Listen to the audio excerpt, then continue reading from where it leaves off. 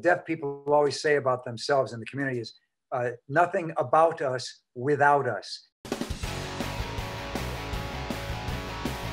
Hi, Lupe. Hi, Paul. How are you? I'm great. How you doing? Great, thank you. So I love this film. I love the community, the deaf community that they show here. Does this community actually exist?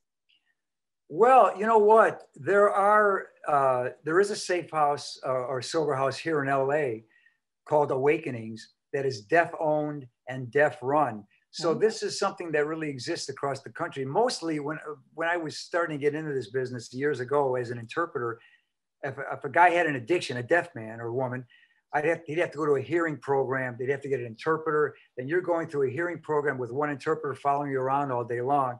Rather than this concept of a deaf sober house is a great concept that Joe decides to do after he gains his sobriety. So this thing does exist.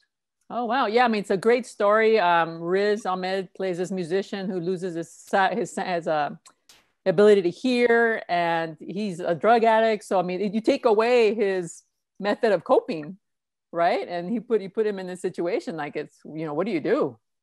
And you're there to help him. Yeah. Well, and does he want to be helped?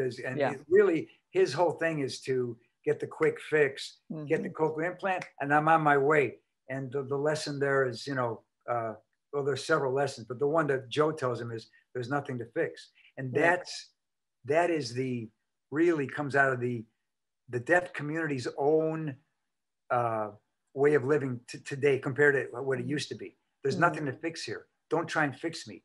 You should learn sign language so you can speak to me. That's their attitude. Yeah, that's what I loved about the film, that it's not something to fix. It's just something that you need to live with and commune with other people. And I really like that. So for you, is your story in the movie similar? I read that you're a veteran, and I'm not sure if you lost your hearing in that same fashion. No. Well, I haven't lost my hearing. My parents were deaf. Oh, okay.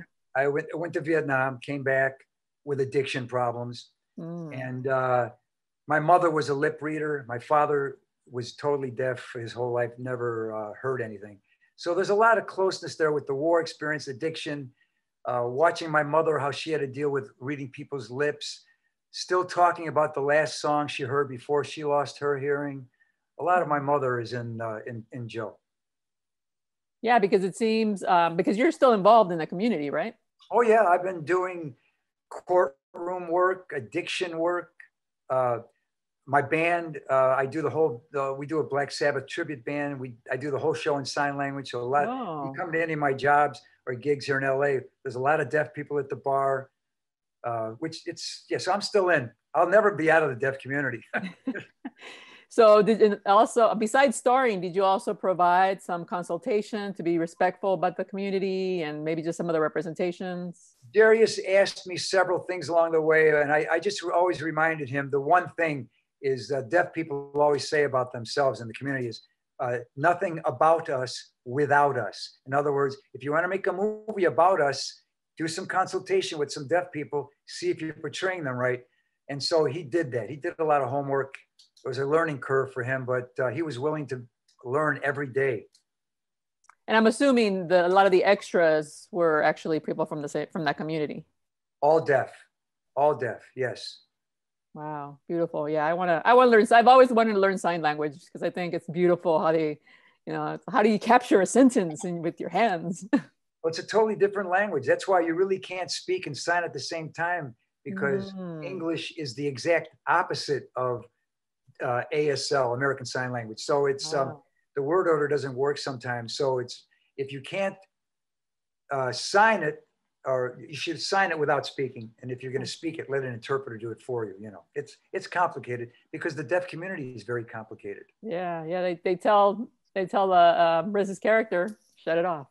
Shut it off. That's right. Yeah. Well, beautiful movie. I really loved your representation in the film, and congratulations. Thank you so much, Lupe. I appreciate you very much. No problem. Thank you. Thank you.